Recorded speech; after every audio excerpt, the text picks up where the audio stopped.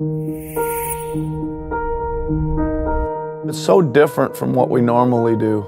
Normally, we're on the move constantly, right? You know, a game, flight, city, hotel, check-in, game, everything's moving at 1,000 miles an hour. And so there isn't that closeness a lot of times just because we're all in motion. We were kind of all together and stagnant. Just such a different feel.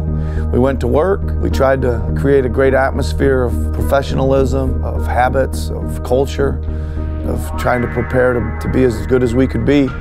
We a cool-ass organization, but some of y'all been to other organizations and they don't give about winning, they don't give about their players, about getting them better. This organization gives about that.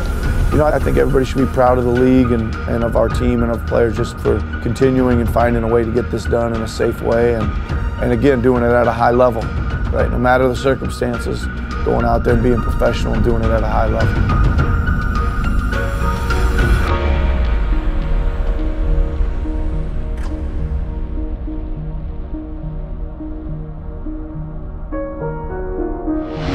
There is renewed anger in the U.S. tonight over racial injustice. Disturbing video shows Jacob Blake, a black father of 3, shot by police in Wisconsin almost 3 months to the day of George Floyd's killing. For every single person campaigning that Black Lives Matter, this latest shooting is like the last straw. Even the Raptors, unable to influence social change from the NBA bubble, are fed up. Frustrated, players with the Toronto Raptors say taking a knee in protest isn't getting the job done. They're considering a boycott.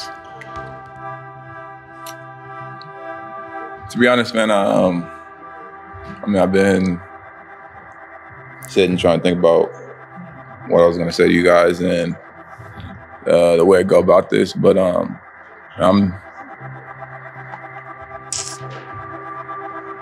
frustrated. Honestly, I'm disappointed.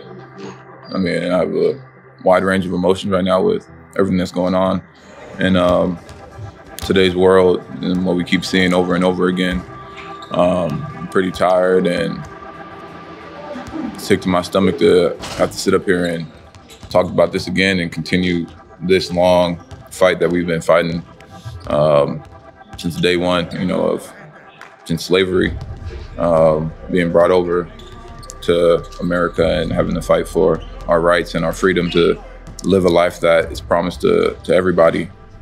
It starts to become a rhythm of Black Lives Matter, Black Lives Matter, Black Lives Matter. Somebody gets killed for no reason.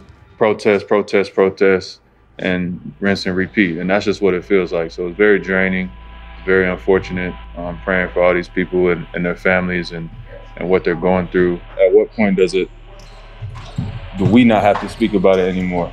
Like, are we gonna hold everybody accountable, or we're just gonna put the spotlight on Black people or Black athletes or entertainers and say, what are you doing? What are you contributing to your community? What are you putting on the line? And then us too, we gotta take responsibility as well. Like, what are we willing to give up? Do we actually give up about what's going on? Or is it just cool to wear, you know, Black Lives Matter on the backdrop or wear a t-shirt? Like, what does that really mean? Is it really doing anything? I mean, there's a lot of things that have been being talked about and how to approach this sensitive issue, you know, and I think everybody's at the point of sitting up and saying Black Lives Matter and sitting up and having these discussions and Zoom calls and this, that, and the other, and putting apparel on, and like that's not getting the job done. Taking a knee for the anthem, that's not getting the job done. You know, it's starting to get washed out. I feel like Black Lives Matter is just another thing in conversation now. You know, until you put the pressure on the ones involved, you know, and their names and their jobs are on the line. It doesn't matter what we say. It doesn't matter what you guys put up for articles and things like that. Until you guys are knocking on the doors and we're knocking on the doors of saying, where do you stand, and making them draw the line of where they're at, nothing's gonna happen.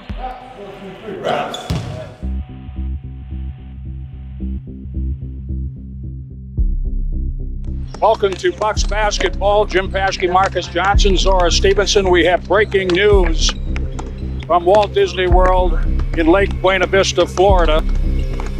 The Orlando Magic took the court before what is to be Game 5 this afternoon. The Milwaukee Bucks did not. We are told that the Bucks are in serious discussion about perhaps not playing in Game 5 today, a closeout game against the Orlando Magic. And if the Bucks, as a team, have decided not to play in Game 5 of the playoffs, the whole purpose, or a big purpose, of the restart in the bubble in Orlando is to bring attention and focus to social injustice and also police abuse and brutality. You know, what does this mean for the NBA? What does this mean for Milwaukee? What does this mean for Kenosha? You know, what does this mean for Jacob Blake? Like, then those thoughts start going through your head. And so I think that game happened 1 o'clock. And so Kyle texted everybody and said, let's meet as a team at 6.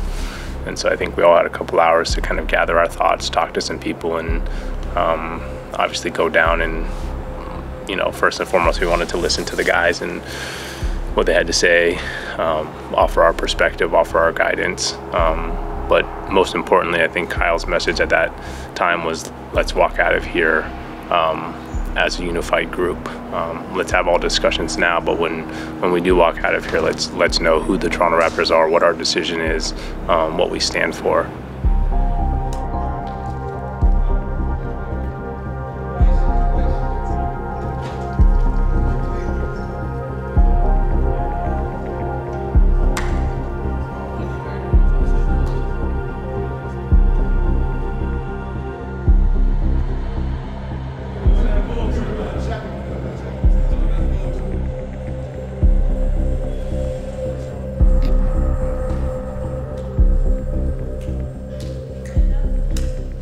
Obviously, we had a meeting that night with the entire, all the players that were in the bubble, got in a huge room. It was a big room. Everybody was socially distanced, spread out all over the place, talking about the situations and what was going to be done. Then the next day, there was kind of a smaller meeting with 2 representatives of each team, a handful of GMs, a handful of coaches. And then the owners were on Zoom. So just I thought some very thoughtful discussion and very, there was pretty good teamwork, to be honest with you, between the coaches, the GMs, the players, the owners, to come to some resolutions and get back out on the floor and keep playing. However, making a even stronger commitment across the board to continue the message. The NBA and its players have agreed to immediately establish a social justice coalition with representatives from players, coaches, and governors that will be focused on a broad range of issues, including increasing access to voting, promoting civic engagement, and advocating for meaningful police and criminal justice reform.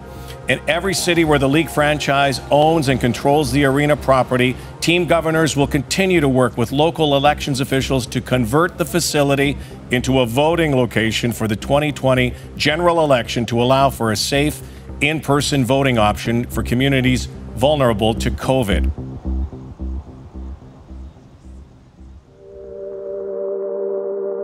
You know, as a Black American, as a Black man, it gets tiring when you're thinking about all we're asking for, all the players are demanding is that equal treatment, fair treatment, to be included in this great society of ours. That's it.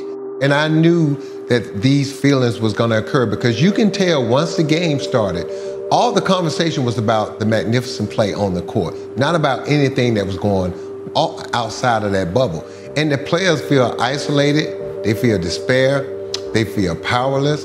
And I think not playing in the middle of the playoffs reinvigorated them, gave them their sense of purpose back, gave them their power back. And I think now they've got our attention again because they have proven and they have shown that they will not play basketball if they don't feel like the conversation is continually going forward or they start seeing some significant changes. The NBA playoffs continue. The games continue. It's the restart after the restart. Unprecedented. Boycott, walkout, whatever you may want to call it. Raptors were supposed to start the playoffs 4 days ago, but they will start after that delay today against the Boston Celtics. First time they ever meet the Celtics in the playoffs.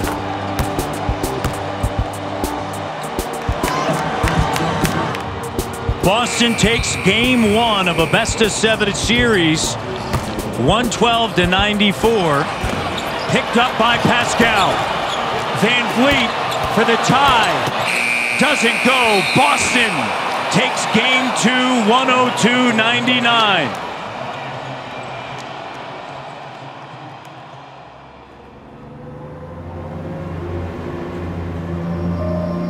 Hello, Canada. Game 3, Eastern Conference semifinals. Trouble in the bubble for the Toronto Raptors, down 2 to the Boston Celtics. Really should be a 1-1 series. Raptors blew it in the fourth quarter the other night. Need a much better concentrated effort for 48 tonight. And the last time the Raptors were down 0-2 against the team that wore green and black and white, oh, the Milwaukee Bucks last year, and they won 4 straight. So it is possible. Not going there, down 4. There's time left. Gasol sets a screen. Kyle and Lowry once again makes it a one-possession game. He's got 31 points. Shot clock under 10. Fred driving left, good, tied. Under 10 seconds left in game 3, tied 101-101. Kemba Walker with 29. Walker underneath, ties. What a play. Wow. Lowry, Van Vliet, Gasol, Siakam, and Anunoby. 0.5 to go in game 3. OG with a look. Got it! OG Anunoby at the buzzer! OG! Oh my! It was like, yeah, I was excited. Everyone was excited for me, so it was cool. Yeah, someone hit me in the nose, but so I was kind of mad about that, but it's cool. OG! Oh my! And the Raptors! An improbable game winner! Take game 3!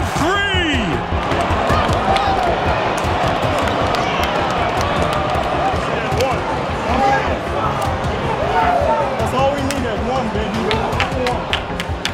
1. Yeah, bro. Let's go, Jack. Come on. Come on.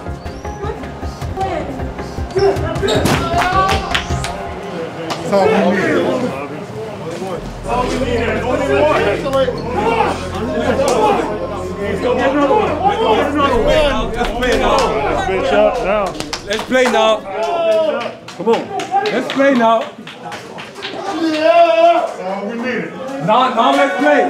That's all we need. That's it. Now let's go, man. That's all we need. Let's go. Let's play that. Now let's play. Oh my God. Yes, sir. Spicy man. Told you. Holy Bobby. Only one. That mean we got a lot more to go. A lot more to go. A lot more to go. Go, Kilo. Nice pass, man.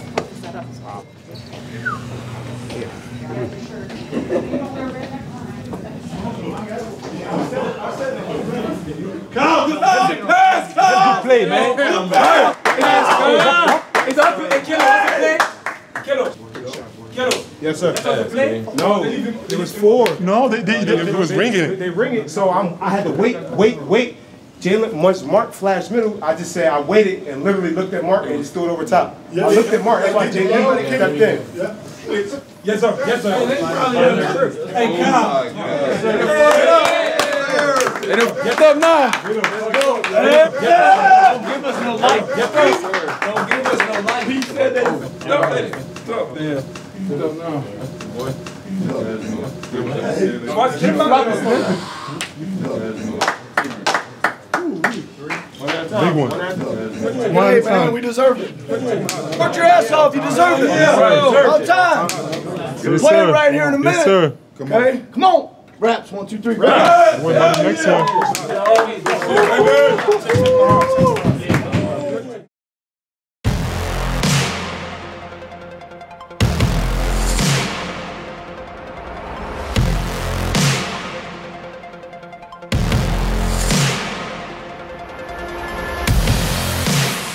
A Saturday night from Central Florida.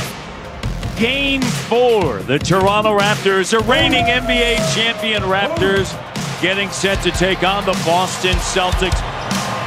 Grant Williams on them. Raptors up 7.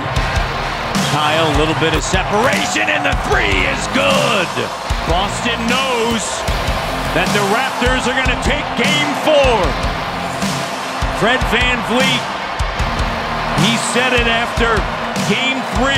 All we needed was one to get the juice back. In a little magic, the Raptors have Game 4, and the series is tied at 2 games apiece.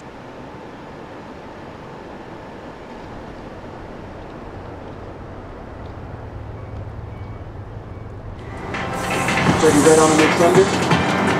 Cool, man. Thanks, Rick. Ready. 4, 3, push.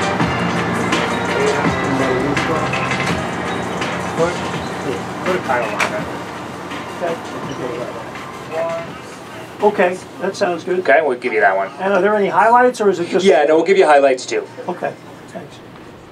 You know, look, it's very different from being courtside, but given the situation that we're all in, we're all making adjustments to make sure that we're all safe and we're all healthy, and so you understand it and you make the best of the situation. All right, Rod, it's been interesting to know that when you go back and look at each game, the team that has won the three-point shooting contest has come away with the victory. Now, Game 3, Raptors are able to get out and run. It wasn't there in Game 4. Can that happen tonight in Game 5 as well as the 3-ball? We'll soon find out.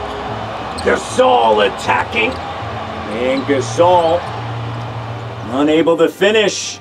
Tice does with the slam dunk. And stripped of the basketball, last touch by Toronto. Timeout on the floor. Boston up by 6. Boston's hit first. They're more physical. They're more aggressive. You knew they were going to come out with urgency, and the Raptors have not responded. James, there you go. Norm gets to the rim, but Tice the recovery.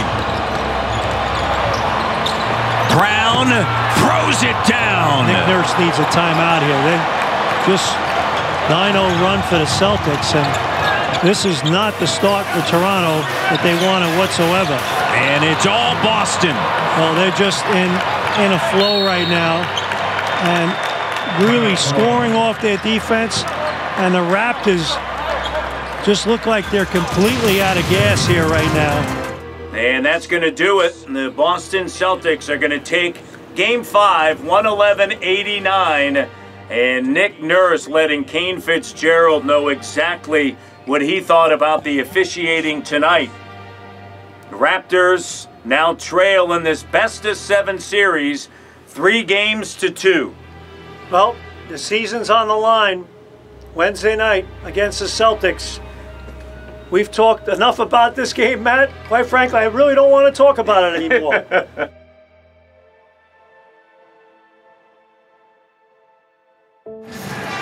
Facing elimination.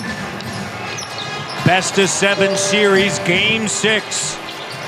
From the bubble, Nick Nurse and the Toronto Raptors. You know them. You know that this is a team that responds. They are resilient, and certainly you would expect the defending NBA champions to come out strong tonight. The season on the line for the Toronto Raptors in Orlando. Game 6 facing elimination. Lowry to inbound, he can still catch and shoot. Siakam for the win! Oh, almost banked it in, and we're going to overtime. Powell against Walker, 5 seconds to go. Powell pulls up, three-pointer, won't go, rebound Smart, double overtime. Now it's Kemba Walker's turn. Walker drives, throws it up, Tice throws it down. Daniel Tice once again with the lob finish. for the lead. Got it. Calm, cool, collected. OG. Marcus Smart to Tatum. Tatum off the bounce, stripped by Powell. Powell with one man to beat. Drives into Smart. Count it, and the foul. Norman Powell banks it home, and a chance for a three-point play. If you're the Celtics, you got to tell him there's no help sending him to his right. Send him middle and get help. Lowry falling away. Got it. Kyle Lowry drills the jumper, and it's back to a 4-point lead. What a spectacular performance from the leader of the Raptors. He's got 33. And that'll do it. It's all over. The Raptors win, and their season is still alive. There will be a Game 7 fittingly in this series.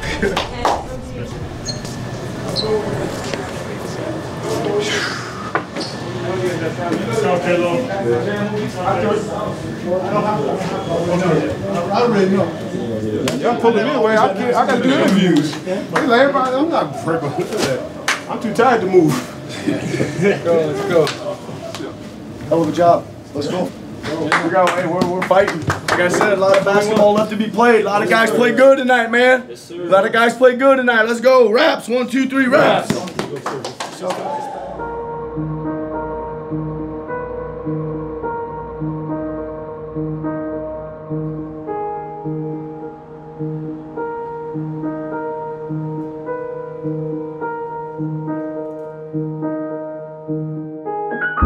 Oh my God, I'm jacked, I'm pumped. Oh, goosebumps. Goosebumps from the Magic Kingdom, the two most magical words in sports.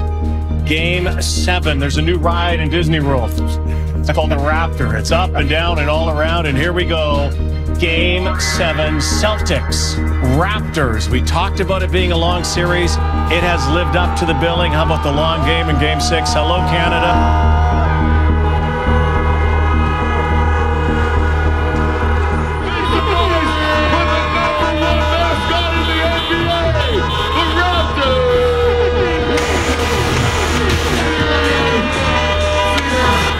It should be an exciting game. We're going to see. I mean, we expected a long series. That's what we have. Raptors were down 2 games to begin this series. They bounced back. They've had drama. They've had emotion. They've had 2 overtimes. Guys, Game 7. Let's send you to the bubble. All right. Let's go have fun, baby. Yes, sir. Yes, sir. Yes, sir. Yes, sir. Yes, sir. Yes, sir. Yes, sir. Yes, sir. Here is tonight, Jack, where the Toronto Raptors, the reigning NBA champions, with Kyle Lowry leading the way, are in this Game 7 against the Boston Celtics. Hey, man. Game 7. All about us. This is what we do. This is what we work for. Yes, sir. We're going to do it together. All work together. Coming for each other. It's not about you individual yourself. It's about the team. Let's go ahead and do our jobs. 1 on 3. 1, 2, 3. Woo!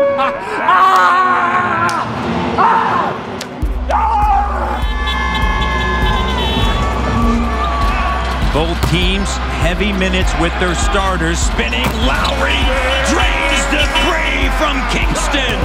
Norman Powell able to grab it in the runners by Tatum. Right here's Powell exploding to the rim. Playoff Powell. Playing a city game, Matty D. You got to guard him because he stretches the defense out. He gives you spacing. Here he is.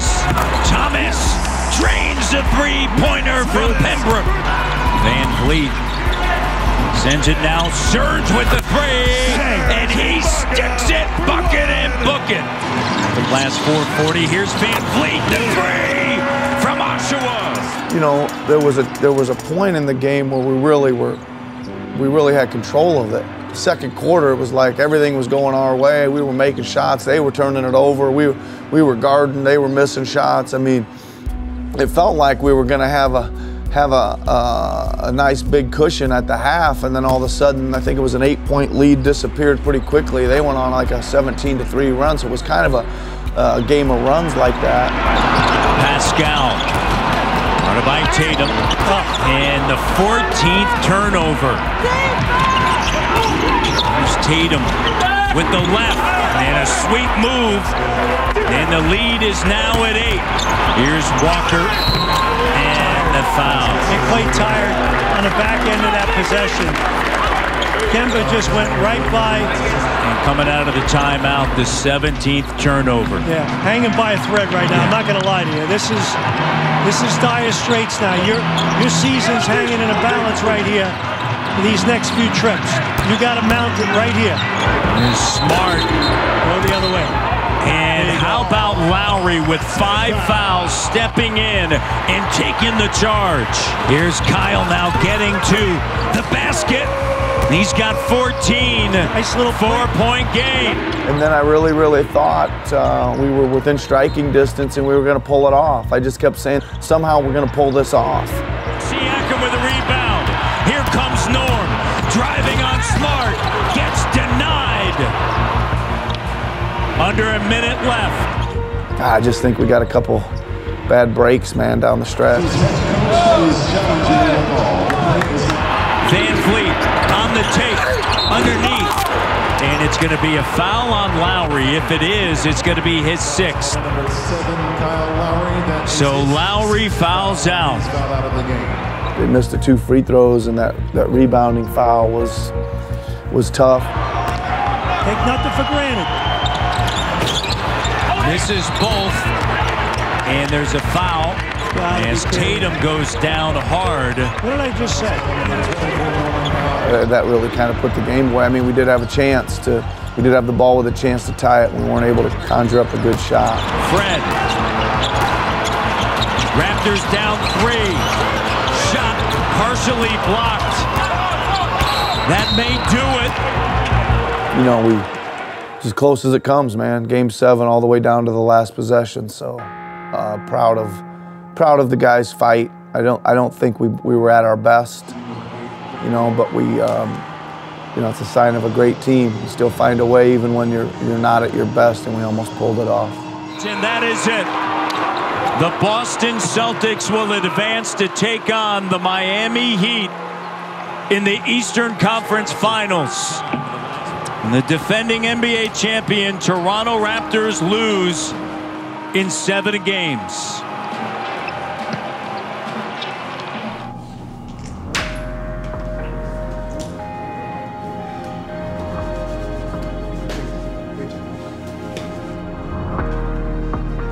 Yeah, those are tough. I mean, you never let your mind prepare for those, right? You never like during the day or the night before or anything let your mind go there. This could be, you know, the last time. You just don't. So when it gets there, you don't really have much prepared or what to say. And like you said, all I can tell them really quickly is super proud of you. You guys gave a tremendous effort.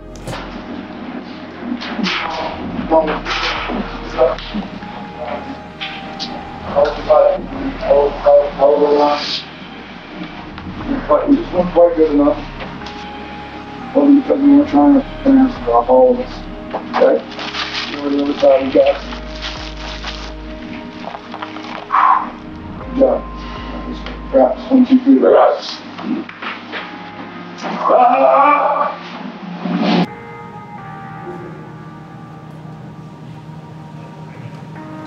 Whoa!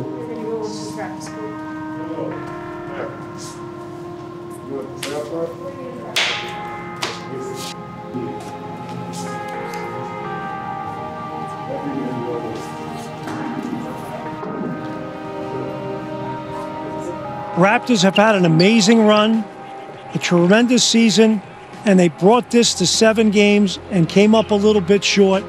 And give credit to your opponent as well, a worthy foe that did a terrific job defensively tonight and just frustrated you the whole night. So the Raptors have nothing to hang their heads about.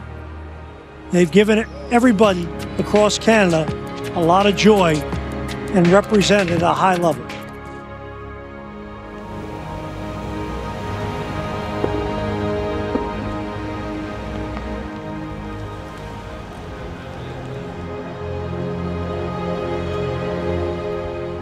Really a tremendous effort for the year, and especially considering maybe expectations, coming off the title, the break, the COVID, startup, the restart up, you know, all the stuff going on. We just seemed to find a way to keep on playing. So you had to be proud of them. Everybody should be proud of that team for the effort they put forth.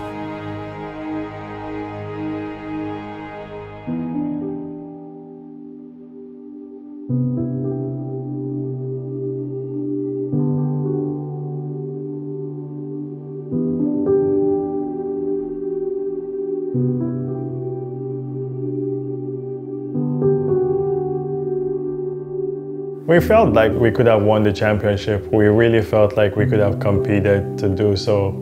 And there was obvious disappointment, you know, like if you're a competitor, you're going to be disappointed. Listen, there's 29 teams that are going to be disappointed every year, every single year, you know, one way or the other. And we were unfortunately one of them, you know, and comes from a lot of winning, you know, from the last couple years. It is. Well, keep it until you're ready for it. Okay. But yeah, the first emotion is a sting, a sense of hurt, a sense of disappointment. I think you probably immediately go to, you know, all the things, all the hard work, all the sacrifices that the team made to get to that point. And the way I kind of always tell people is, you know, taking that bus after a loss or, you know, even that night is the mountain of climbing that for the next season, it seems insurmountable. You know, you seem, how could I get myself back to the point where like I'm ready to climb this mountain again? And so you felt it. We felt it with everybody, and I'm glad we felt it like that because it showed me the spirit. It showed me our competitive level, you know, where we are, and then it showed me our professional level. You know, we're on to the next task. You know, and the next task is winning again. Where are you going? I'm gonna be here though. I'm gonna stay here for a little bit. Oh, that's right. Yeah. So I was here. You gonna go home? I'll take you. All right. I'll take you. You know. What's up, buddy? What's up, guy? You doing okay? You go back to no. You say, hey, that didn't go back to Toronto. That paperwork ain't getting it back in. You're clear, buddy? No, not yet. Airbnb? Yeah. You go home, huh? Yeah, I'm gonna take a trip, dog. I'm gonna call you later. All right, bro. Yeah, I enjoyed this year. You know, the emergence of Pascal, the emergence of Freddie. Just being around these guys, these young guys. And, you know, now we got a couple free agents. I'm going to be really happy for these guys that's going on in the free agency going to get paid. And a guy like Freddie, you know, I know he's worked extremely hard, and, you know, I'm excited for him. You see, I'm just proud of these guys, man. For me, you know, being 14 years in, playing with these young guys, and those guys pushing me to be better every single day, and those guys letting me lead them, that's important for a guy like me.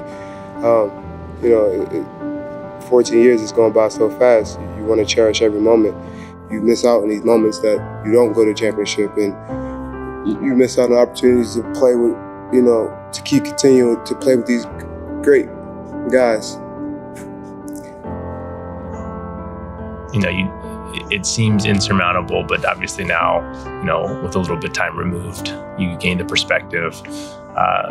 As they say, you know, time heals all, and so now now the challenge is here again, which is how do we get this team better?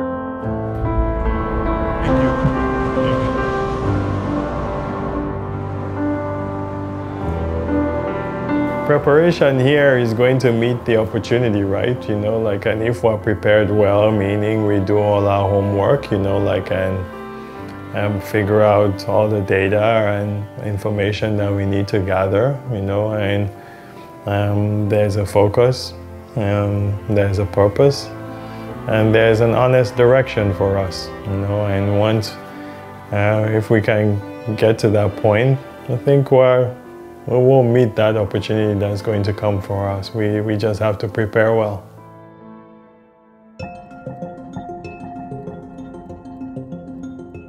Good evening, and welcome to the 2020 NBA Draft.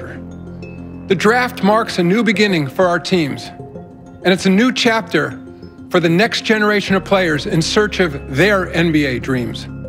This draft, however, is anything but ordinary. seasons cut short, no NCAA tournament or NBA Summer League, not even pickup games in most places. And with opening night fast approaching and less time to prepare, this class of rookies will be challenged more than ever before. So let's get started with this terrific group of young men who are moments away from hearing their names called.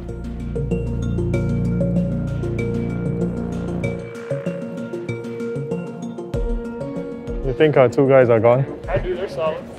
You think our two guys will be gone? I think they're both going to be there. You think they'll both be there? I do. Malachi's back said that he'll be at 29. We just got confirmation that... That's really good news. Their winning percentage turned out to be the best in franchise history as Toronto just continued to find ways to win. They do have some key free agents, and Fred VanVleet and company also are going to have to figure out how to shape that roster as they're about to make their pick, 29th overall, just under 2 minutes left for the Raptors to make that selection. So what's in store for Toronto? I'll go with Malachi. I'm Malachi too. I prefer the player that wants to be great and serious. I think he fits like our culture. I think he's one of the best pick and roll operators out there. And a legit shooter up the dribble. He can play the NBA. Oh, this is Toronto Raptors. Hey, Bogey. Thanks. McDaniels is the pick. We're on the clock. You want Malachi? Are we on the clock? Yep. Just let the time go. Okay, 1 minute.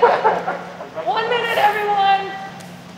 Tell them we'll tell them at 59. 30 seconds. Yep, I can hear you. We got it. 30 seconds left. We good?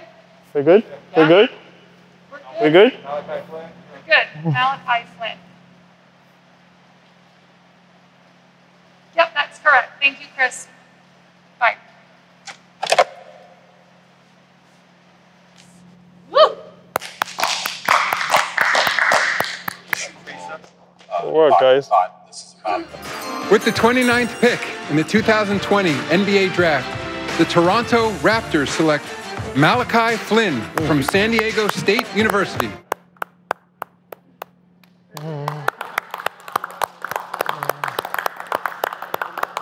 Man, he's cut from the same cloth as so many of the guys that we've had success with. You know, he's just one of the guys that's always kind of looked over, underdog story, and you know, big time competitor.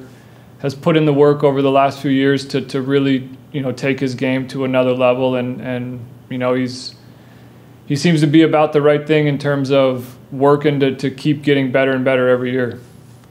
Malachi. What's up, man? Masai. No, appreciate you, man. This is awesome. We're so excited, man. So excited, man. You doing good? We're excited to have you. Everybody's going to say what's up to you here. Malachi, say what's up. They said welcome to the Raptors. All right, well, we'll talk to you. I'll call you in a little bit, okay? All right, man. Say hi to your family, okay? We can't wait to meet you. All right? All right, man. Bye. All right, last pick. I'll go Harris. Harris. GT. Harris. Jalen Harris. Jalen Harris is a really good scorer, averaged close to 22 points a game. He played a couple years at Louisiana Tech, then transferred to Nevada. Likes to get into your body and doesn't shy away from contact, and score on the perimeter, and can drive to the basket and finish. I'm the general manager for Toronto. How are you doing? Where are you at in the world? Okay, man. Well, welcome to the Toronto Raptors family, man. We're happy to have you.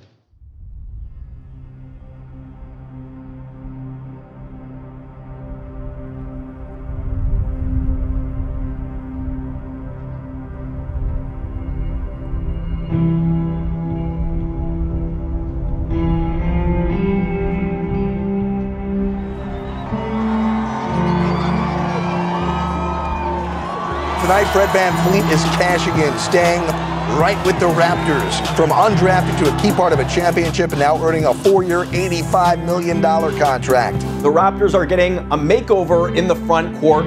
First, let's talk about the outgoing bigs, Serge Ibaka and Marc Gasol, a couple of key pieces on that Raptors championship team. Well, first of all, they'll be missed. These are guys that were big-time performers, high character, brought it every night, very professional. Serge Ibaka was a clutch player for them, had his best years, in my opinion, as a pro in Toronto. And Marc Gasol was the missing piece to get them over the hump to win their first championship. So they're respected. They go out with a high degree of accomplishment in Toronto.